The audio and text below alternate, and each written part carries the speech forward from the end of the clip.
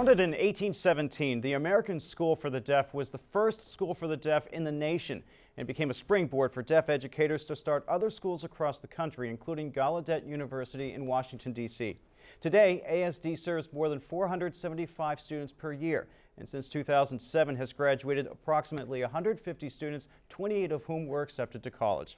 I'm Nathan O'Leary for Comcast Newsmakers at the Kent McCrae Television Studio at the University of Hartford. Jeff Bravin, Executive Director of the American School for the Deaf, joins me with his sign language interpreter, Janice Knaut. Jeff, welcome to the program. Thank you very much. Thank you for having me here today. I also have to say congratulations, because while you've been with the school for 12 years, you were just picked as Executive Director. Congratulations. Yes, and it's a real honor and a pleasure. So what are your plans for the future of the school? ASD, as I said, has been here since 1817. It's the first school in America, and I'm hoping that moving forward we'll be able to continue the good work that we have been doing. We just had established our new building, state-of-the-art education facility, and we'll be celebrating our 200th anniversary in 3 years. So there's a lot of very exciting things happening, and we're hoping to draw more students and more families and teach them how to best educate their child. We'll be focusing on early intervention and how we can help the families help their child acquire communication and literacy. Also, we're looking at the deaf children that are all over the state, and where parents, of course, would like to keep them close to home. How can we best reach out to those children? Maybe by establishing some charter schools within the state and the country. And then when they're older, they could come to the American School for the Deaf. But we need to look also at research and about the good work we do, and how we can spread that to other schools in America.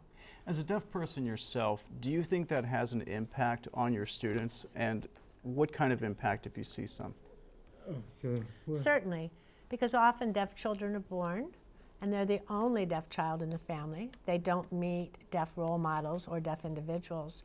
So I'm hoping when they come to the American School for the Deaf, they'll see a deaf person as the executive director of the school, which shows them that deaf people can succeed. And I'll be bringing in other deaf successful people, lawyers, politicians, so that they can see that a deaf person doesn't just jump to the top, but they have to work their way up the ladder. I started at McDonald's cleaning tables, and I've worked my way up, and they need to see and be assertive and know that with their education that they can move up and become a successful leader and a productive citizen. What challenges do you see facing the school as you go into your future?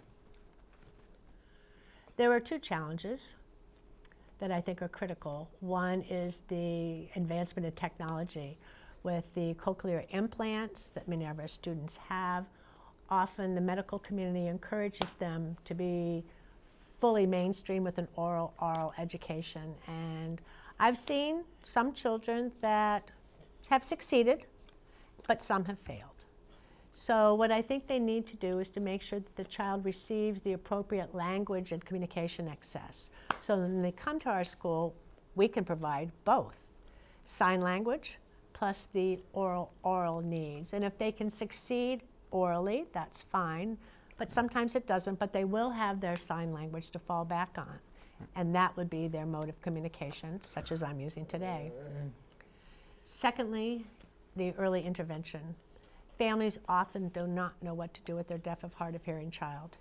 So we need to intervene, provide support to the family, bring them to the school, let them meet other families, and learn how to best educate their deaf or hard of hearing child so that they can grow up and become productive citizens and be like any other deaf individual in America.